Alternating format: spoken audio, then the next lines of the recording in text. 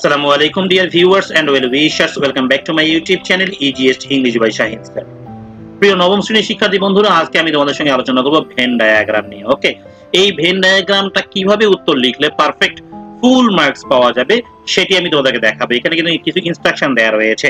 তার আগে চলো দেখি আমি আজকে কোন কোন ভেন ডায়াগ্রাম নিয়ে আলোচনা করব। ওকে, এখানে দেখো তোমাদের একটা দেওয়া রয়েছিল প্রশ্নে, নমুনা প্রশ্নে, আসবে না পরীক্ষায়। আমি এটার উত্তর করে দিয়েছি garment sector versus IT sector. দেখো আমি করে দিয়েছি সামার ভার্সেস উইন্টার ভ্যাকেশন, বাস versus train. School tiffin options দিয়েছি এগ, বানানা ভার্সেস সামুচা, সিঙ্গারা। নাম্বার 5 এ রয়েছে দেখো village life versus city life, online versus offline learning. Number 6 এ রয়েছে public school versus private school, football versus cricket, bicycle versus walking in school time. তারপর দেখো general education versus technical education, viruses versus bacteria. আসসালামু আলাইকুম ওয়া রাহমাতুল্লাহ। বার্ষিক পরীক্ষা 2024 English প্রস্তুতি ব্যাচে অষ্টম ও নবম শ্রেণীতে 25% ছাড়ে ভর্তি চলছে। এই 25% ছাড় দিয়ে তোমাদের কোর্স ফি রাখা হয়েছে মাত্র 999 টাকা। ক্লাস শুরু হবে আগামী 1 অক্টোবর থেকে, চলবে পরীক্ষার দিন পর্যন্ত।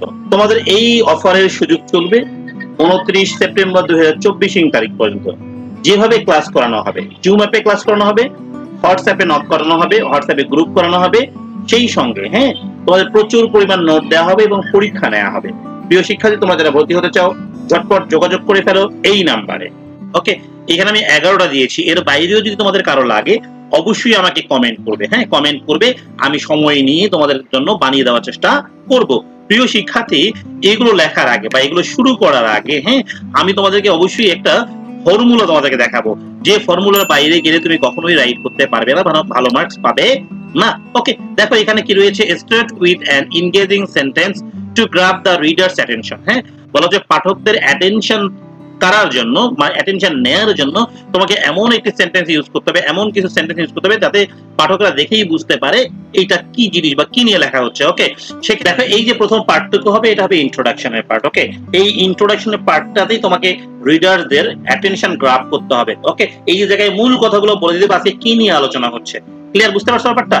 তো এই জায়গাটাতে আমাদেরকে মূল কাজটা কোনতে করে দেখাতে হবে। তাহলে এবার দেখি আমাদের কোশ্চেনে আর কি পদ্ধতি বলছে। Use 3 body paragraph. 3টা বডি প্যারাগ্রাফ ইউজ করতে হবে। কয়টা বলো তো?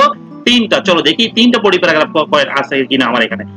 1 2 3। ওকে, তাহলে 3টা বডি প্যারাগ্রাফ যদি না থাকে তাহলে আমরা কখনোই কি করতে পারবো না, এইটা মানে ভালো মার্কস ক্যারি করতে পারবো না। সো আমাকে 3টা প্যারাগ্রাফ দিতেই হবে। ক্লিয়ার, বুঝতে পারছি? আচ্ছা, এরপরে দেখো কি বলছে। এরপরে এসে দেখো এই জায়গায় বলছে use specific examples, facts and quotes to support your points. ওকে, তাহলে এই যে 3টা বডি প্যারাগ্রাফ লিখবো, এই 3টা বডি প্যারাগ্রাফে আমাকে এক্সাম্পল ইউজ করতে হবে, ফ্যাক্টস সত্য ঘটনা ইউজ করতে হবে, কোটস কোন বিখ্যাত ব্যক্তির কোট ইউজ করতে হবে। ক্লিয়ার? আচ্ছা দেখো, তাহলে এটা কোন জায়গায় থাকবে?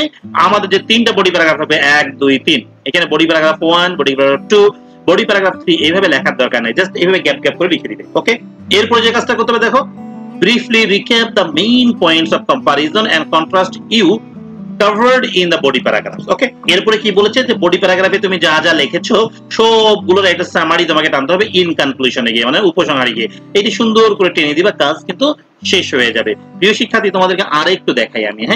এখানে দেখো garment sector versus IT sector, তাই না? এখানে দেখো এইটা হলো গার্মেন্ট সেক্টরের পার্ট। পরীক্ষা প্রশ্ন কিন্তু এরকম করে হবে। এইটা হলো আইটি সেক্টরের পার্ট, আর এটা হলো কমন এরিয়াস, মানে যেটা গার্মেন্ট সেক্টরেও ঘটবে আবার আইটি সেক্টরেও ঘটবে। সো এই জায়গায় কি কি থাকবে বলো দেখি।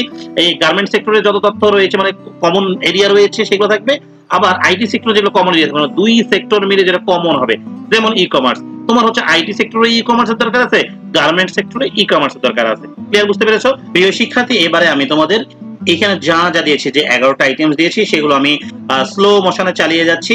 তোমরা এগুলো স্ক্রিনশট করে নাও, অথবা তোমরা যদি এগুলোর পিডিএফ কপি পেতে যাও, শুধু এগুলো নয়, তোমাদের নবম শ্রেণীর যতগুলো টপিকস রয়েছে, 7টা প্রশ্ন আসবে, তাই না?